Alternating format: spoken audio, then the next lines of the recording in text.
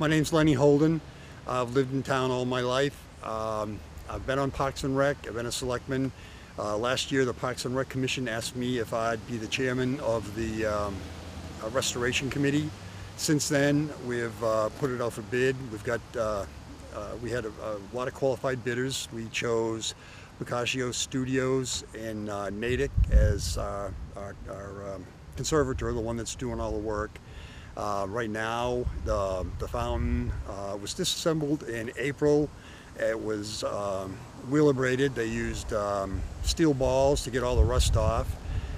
We had to have two sections, a bowl and a column that were missing. The stories that it went over in the hurricane of '38. Other stories were that it was some seniors from high school, the old high school, that blew it up. But nevertheless, we've had those resculpted and recast. Everything now, you can see behind me, it's a new foundation. It went real deep. We're never going to have it tip over on us. The other structure is the pump assembly. It's state-of-the-art. It'll make sure it keeps enough water in there. The pieces, some are at a studio in Canton, and there were the missing pieces were cast by Wollaston Foundry, I guess it is, and right now they're being ready to be painted. It's an epoxy paint. It'll last forever. We just have to have a maintenance program yearly. They'll come out, check it over, touch up any of the bronze accoutrements, and any pits or anything like that they'll take care of. This one lasted over 100 years, and with the improvements that we've done, who knows how long it could last. It's next Tuesday, September 1st, we'll be bringing all the pieces here and start to reassemble it. There's a big bowl, then a column, then a small, medium-sized bowl, then the new column that was sculpted, and another bowl that was resculpted, and the top, and a new finial on the top. And hopefully it'll all come together and be running for the start of our celebration on September 11th. Now, how long has this whole process taken overall? Well, it's been years. We've been talking about it. They brought me in, I think it was last fall, and we got a committee of 5. Eric Sonner from Parks and Rec, Tim Kilduff, Jeff Ferber, and Stacy Spies. And we've all been meeting. We were meeting, made a selection of who was going to do it.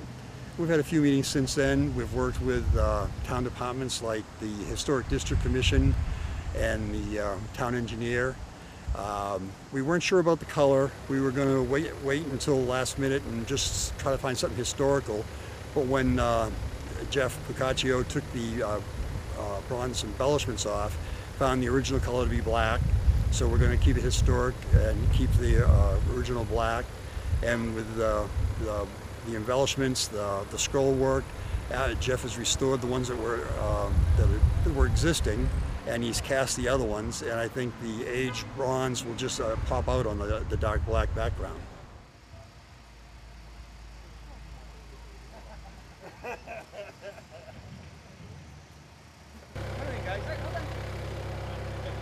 Parks and Rec, we are the kind of the managers and custodians of the common itself. So when the idea came up to restore and refurbish the fountain, we helped coordinate along with the CPC committee, the Trails committee, and the town engineer.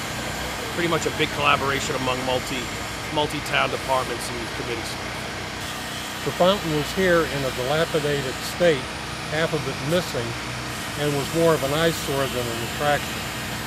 Part of our idea was, let's turn this fountain into what it was when it was installed in 1907 as the Claflin Fountain, restore it to its original greatness.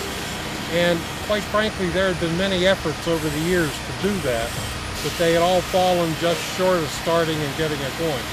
So we pulled everything together. We hired historians and whatever to find out what it looked like. We put it out to bid and came up with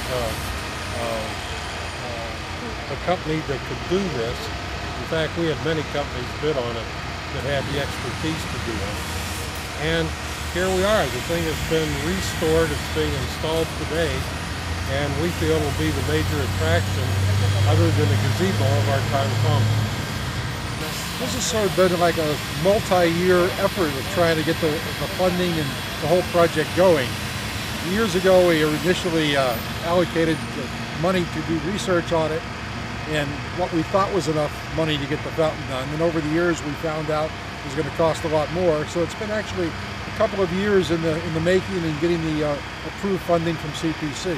We just think it's one of these things in the town where the money from historic would be put to very good use, and we're very pleased to participate in this. Getting the funding, this started almost 10 years ago with the initial funding, and the final vote on the funding was about a year ago, and the idea was to get it done in time for this celebration this year, and it looks like we are right on target.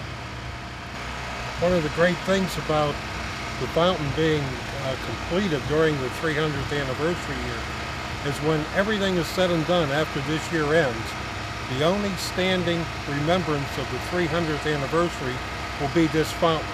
There'll be a time capsule, it'll be buried, and no one will see it for a century, but for all intents and purposes, this will be the lasting tribute to our 300th anniversary.